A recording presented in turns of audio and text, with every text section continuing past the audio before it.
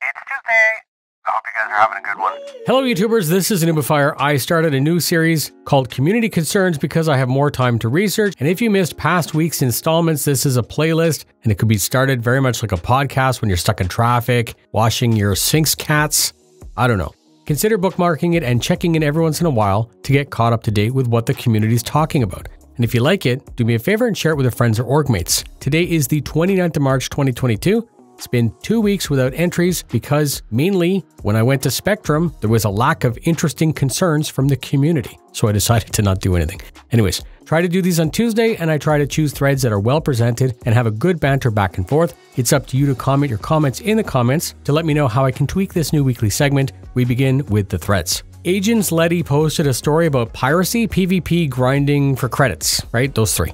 They wanted to illustrate a scenario where a player was minding their own business and was contacted by some players who wanted to pirate them. Give us your money or we will kill you.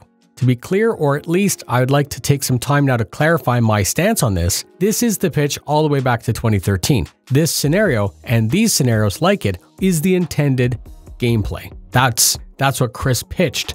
So this is the beginning of basic piracy, and it's going to be counteracted by security and bounty when that's more fleshed out. Anyways, back to the post.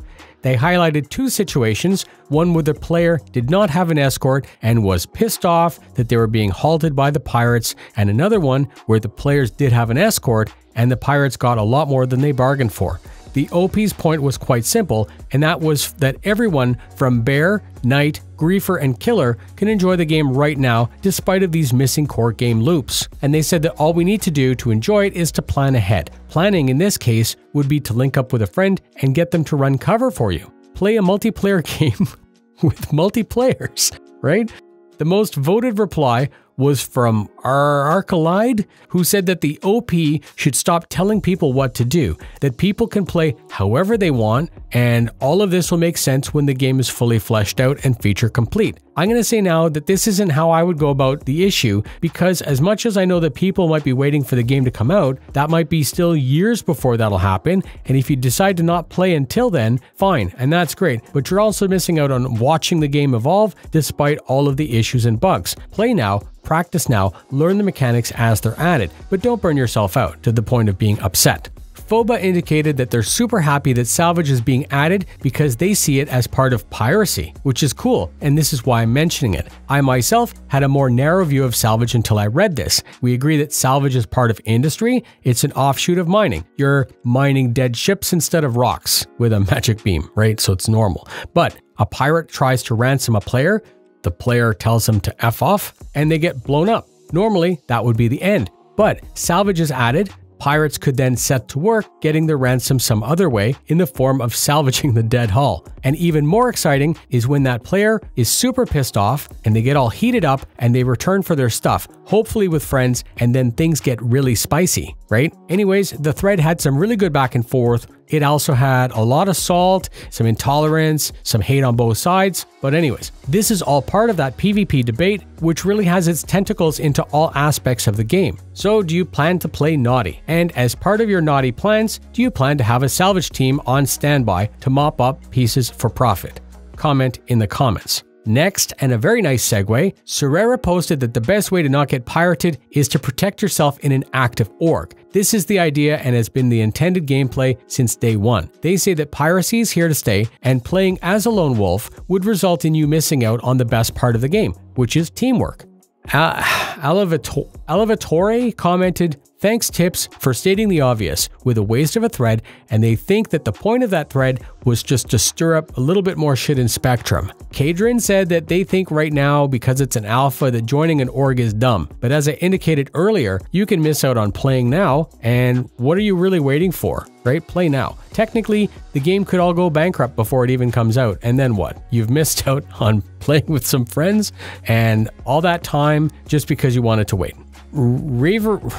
Reverin, Reverin posted that they're getting pissed off about reading threads like this. They stated that the OP's opinion is actually correct and that anything else by anyone else is wrong. And to them, I would suggest that if this is actually how you feel, you should perhaps avoid Spectrum from now on and perhaps go one step even further, that you may want to stop paying for internet, smash your phones, because that's basically how things are. And none of that is limited to just Spectrum. And I feel sad that they're having such a bad day reading Spectrum. Anyways, a short post with a simple message. Are you part of an org now, or do you agree that waiting for beta might be the better time to join? Comment in the comments. Next, Noodlefangs is pissed off their quirks name isn't visible. They needed to vent a bunch and they chose to do that on Spectrum. I'm posting because according to the replies, the naming might have been added and then removed as part of a test. But then No Dragon posted some screenshots. Super quick, can you comment in the comments? Are ship names still working for you? And would you care to offer your opinion on if you feel that's a priority or not? Next, Huggy Bear is upset because their 1995 Ford Taurus station wagon has an aftermarket auto starter and remote door locks. Their point was, in 2952, they would expect technology to have evolved. They suggest that by that time, systems would be so advanced such that things would possibly allow access simply based on your biometrics. Basically what they're saying is that an owner of a ship should be able to provide or deny access to your ship's systems, and that's missing. Harry Greers came up with an interesting point that such a system, when added, would technically also become part of hacking gameplay. Any system that has the ability to add or deny functions would be hackable, and Harlock came up with a sad, pessimistic statement, which was closer to the truth than I care to admit, which was that by the time all of this stuff is added, none of us may be alive to enjoy it. Just funny. So I answer this one the same way that I've done in the past. We have cars that drive themselves, we have planes that fly themselves, and I own a cheap drone that will automatically land where it took off. But in the Star Citizen universe, we have ships that need pilots, and we have turrets who mostly require gunners. Bones summed it up the best by saying that CIG's idea of tech in the future makes no sense, but that's fine. They simply tell themselves that this is some goofy alternate timeline. All of this stuff is being added to Star Citizen, and it makes no sense until you suspend disbelief and accept the fact that for the sake of game enjoyment, not everything is going to make sense. My belief is that 30 years from now, we as humans won't ever drive anything and automation's going to just take over. That's fine IRL, but that'll make a crappy space game set in the future. Comment in the comments. Do you want autopilot for everything, or do you think the current direction with the future of AI blades and paying NPC crew is better?